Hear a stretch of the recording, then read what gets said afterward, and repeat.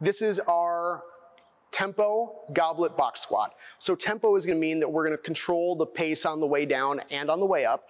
We're gonna go 3 seconds down and 3 seconds up.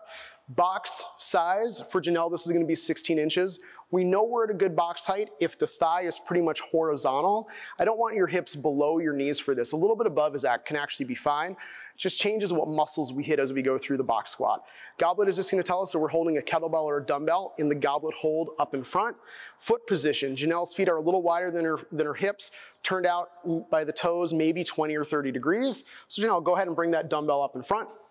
And then why don't we go ahead and stand, and we'll start the first rep from standing. So this is gonna be a 3 count down, and for most of us, this is slower than we wanna go.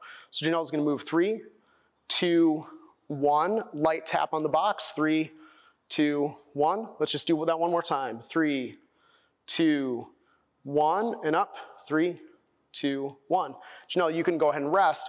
Guys at home, as we go through the tempo goblet box squat, I want you to be sure that you are feeling strong muscular engagement on the outside of the quad and on the outside of the hip. That really should be what's dominant for this particular variation. And that is our tempo goblet box squat.